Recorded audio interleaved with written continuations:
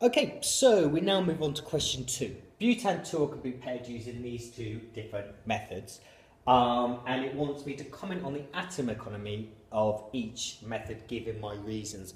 So let's have a look. Method 1, I take my alkene and I make my alcohol. This is 100% atom economy. It's an addition reaction. So 100% atom economy. For method 2, my other product that I'm going to make for method 2 will be, I've replaced that bromine there with an OH group. So my other product is going to be sodium bromide, and therefore it is less than 100% atom economy because 2 products are produced from that one.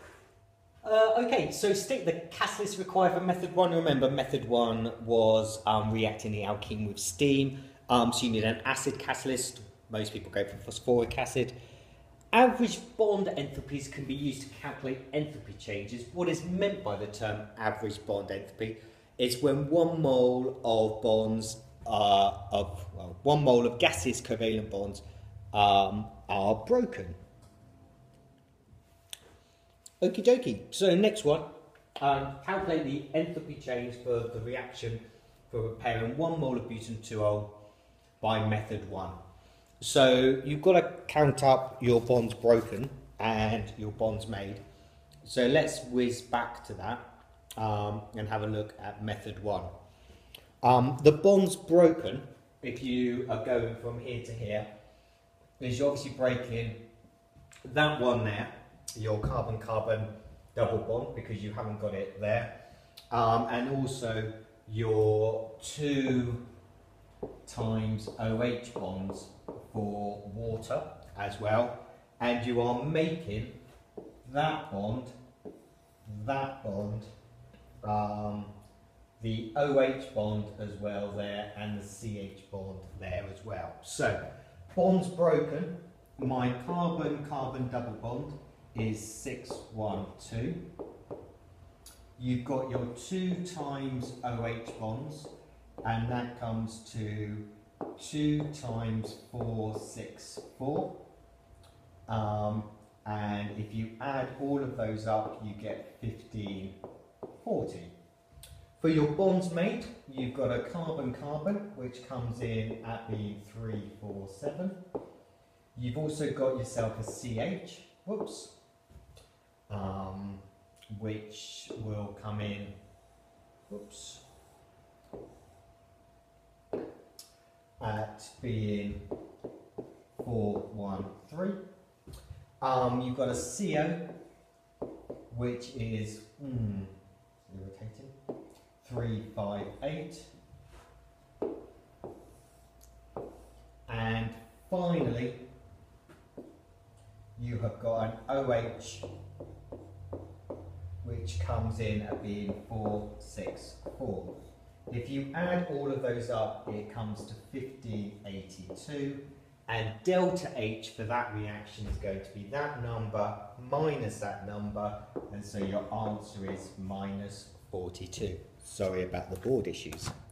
Okay, so we've now got a percentage yield question. If we have a look, we're going to use method 2 to prepare 3.552 grams of butan-2-ol from 2-bromobutane, and it's only an 80% percentage yield. How much 2-bromobutane should we start with? So we know from the equation that 1 mole of 2-bromobutane makes 1 mole of butan-2-ol. It's a 1-to-1 reaction. So let's have a look at the moles of butan-2-ol that I made,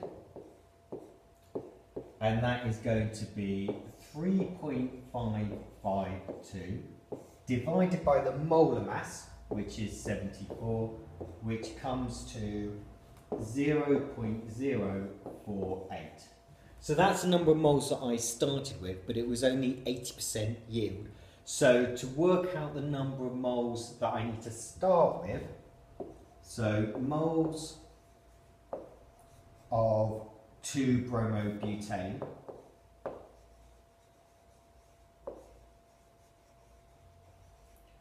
is going to equal 0.048, but I need to scale it up for the fact that I only got an 80% yield.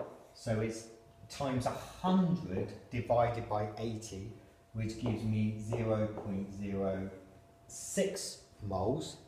And therefore the mass of 2-bromobutane is going to be your number of moles times your molar mass, which is 136.9, and that comes to 8.21 grams, noting that they wanted it to 3 significant figures.